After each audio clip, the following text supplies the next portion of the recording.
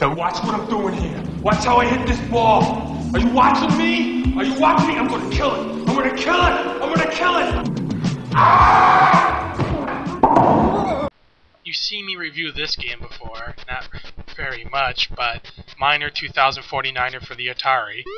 Yeah, all I have to say is, what the hell? Like, when you jump off too high, you pretty much jump off anything and miss. Yeah, you're a puddle. I don't know what the gravitational pull on this planet is, but that's just ridiculous. I mean, could you imagine this guy just trying to sit down?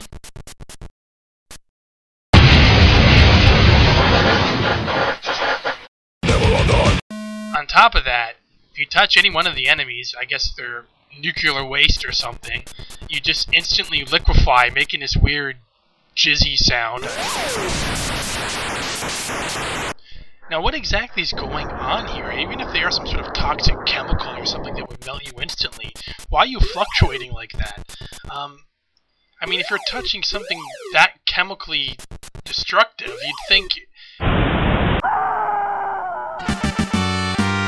it'd be more like a scene from RoboCop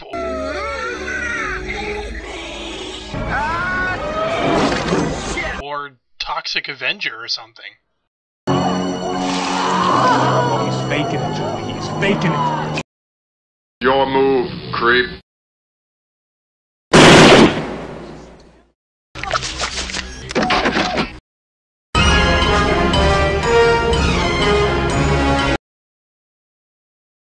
Hey, it's all right. Can someone explain to me, please, what's happening to me here when I died?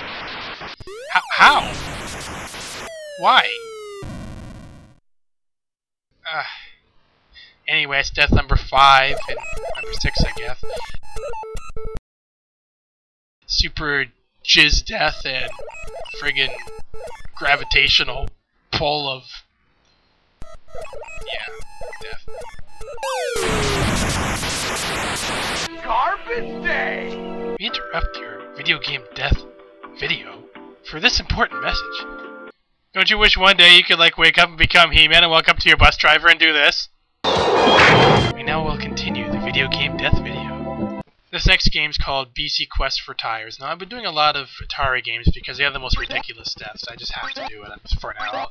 I'll get back to some NES deaths after this, but yeah, when you touch anything in this game, a little hole, you get hit by something, you touch a tree, you make this orgasm face, and you evaporate, and your wheel flies away.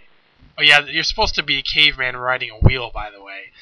I honestly think he bears a greater resemblance to a horse, but what do I know? I don't get this face here. What's with that face? I mean, if you were taking a dump, I could understand that. Or maybe he is simultaneously. No, but seriously, if I were to run into a tree or get smacked in the head with a club or run over a hole, I guess my face might look like that, but I think it'd make more sense to look like this. I mean, how fast can he be going on that wheel anyway for him to warrant disintegration after he runs into a hole, let's say? Maybe he might trip and fall off, but he just completely disintegrates into a little puff of smoke. I think that's what that is. I think the race driving game and the BC Quest for Tires game should trade deaths, because it would make more sense that way. I'm sure the horseman wouldn't catch on fire. I guess it would make more sense for the car and race driver to disintegrate when you drive into a bar at 80 plus miles an hour. The other way is your legs super stretch out and you plummet to your death, but that's not as funny as, you know, disintegrating. So that's death number 7. Disintegration, death, and plummet to your face death.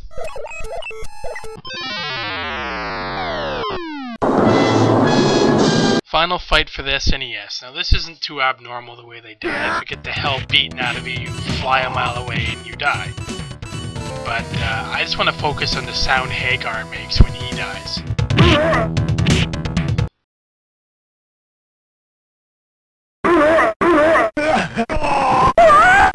Oh my my cunt. I also like how you find like a gigantic steak and a set of tires. Like, who put that there in the first place, and why are you eating it? Yeah, we're just gonna call that the I'm so upset I'm going to vomit death. The zombies. You say they're eating our brains. They need to be eating U.S. beef. It's good for them. Okay. They'll like it. You weak, pathetic fool. All too easy. Mortal Kombat. Now, you had to see this one coming. I mean, here's a series that primarily focuses on the most unrealistic, ridiculous deaths ever. That's why anyone wanted to play it. I mean, that's why I did. Just so you can see the insanely stupid finishing moves that didn't make any sense. I picked Mortal Kombat 2 above all the rest, only because it was the only Mortal Kombat game I had any fun with that wasn't impossibly hard. Now, I'm not sure about anyone else, but I've seen previews and clips and stuff on YouTube for the newer Mortal Kombat games, and they don't have the same taste anymore, if you know what I mean. If you look at parts 1, 2, and 3, they use like actual actors and real people they put into the game, and that's what I think gave it the entertaining value of doing all the finishing moves, because like, I don't know, you're killing someone real, I suppose, but... You suck, Crispy.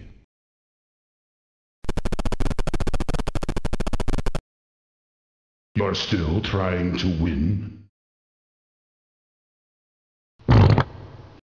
Is that your best?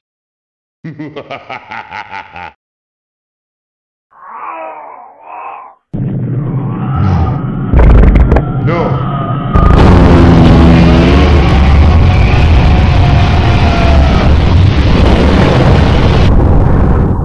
If you look at the newer games with all the digital animated characters, it's just not the same, you know? To give you an example of what I mean, let's go back to the Star Wars series, for example. I don't mean games, I mean the movies. When you take a classic movie like this and try to digitally revamp it so it's more up to today's standards, you ruin it. It's a classic for a reason. No one expects super high-tech graphics back in the 70s and 80s, so why are you trying to change it? Aside from trying to get more money and use it as a marketing ploy, but anyway, you know what I mean. I guess I feel that Mortal Kombat would have been better if they just kept it the way it was with real actors and everything. Not that it really matters. Anyway, let's watch some of the deaths from Mortal Kombat 2. Finish it.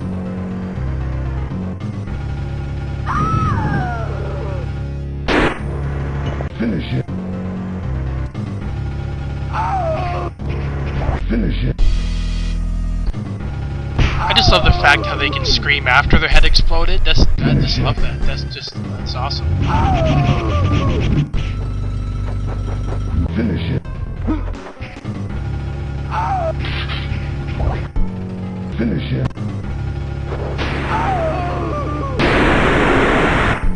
Finish her. I also love how some of the corpses and the body parts from the corpses have like 8 legs and 6 hearts and stuff like that sometimes. Finish it. Finish it.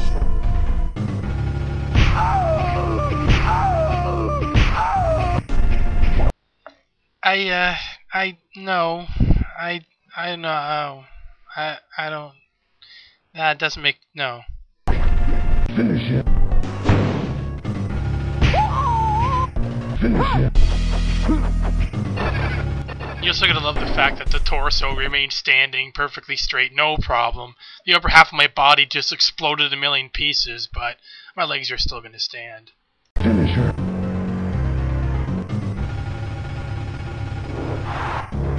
Finish it. Oh!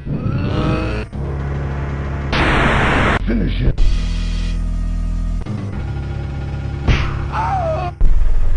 Finish it. It's like he was just a piece of spaghetti. Finish it. I don't get this either. Like, you stab him in the neck, so why is he shifting from his chest to his neck, his chest to his neck again? Look at that. What's going on here? Finish him.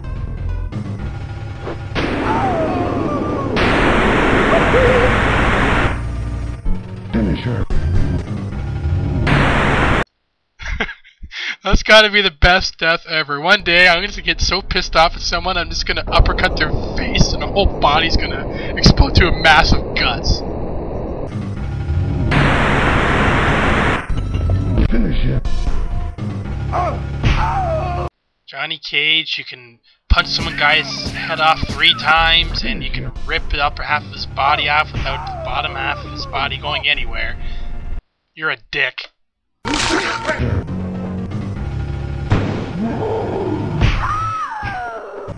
Finish him.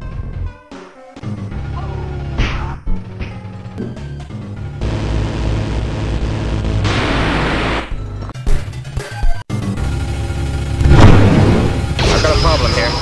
Commence primary ignition.